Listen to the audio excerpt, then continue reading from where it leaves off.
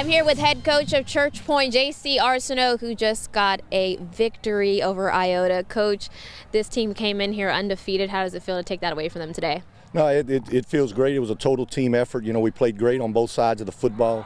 You know, in 2017, we were the district champ. We felt like we could repeat last year, and Iota was able to come in and take the district championship last year. So, you know, we wanted to come in, try to make a statement, and say we want to get that trophy back here in Church Point.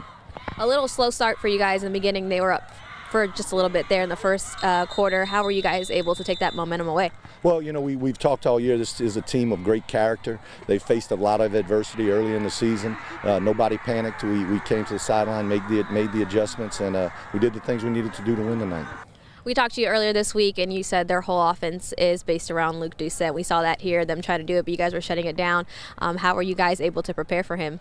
Well, you know, we faced Luke last year, and he's a great back. He's one of the best running backs in our area. You know, and we just challenged our defense. You know, we got a bunch of young guys on that front line, and we just challenged them, told them, you know, you got to step up if you want to be the best, you're going to play the best. And they did that, and they were able to slow him down tonight enough for us to get a victory.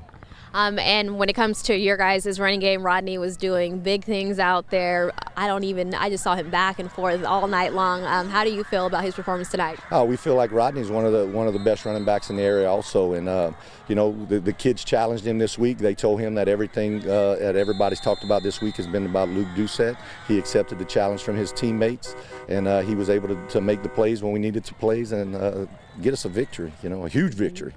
And I know coming in tonight, you guys were 2-2. You guys faced some tough opponents early, and now you're knocking out Iota, who's undefeated. So what do you guys do from here?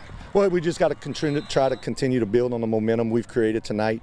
You know, we had a lot of injuries early in the year. We're starting to get some of those guys back, and we just got to continue to build. And again, like I said, this is a group of kids that have a lot of character. They got to just show up to work Monday, continue to chop wood, continue to have each other's back, build that brotherhood, and try to see if we can string some more wins together. All right. Well, thank you for your time, Coach, and congrats. Yes, ma'am.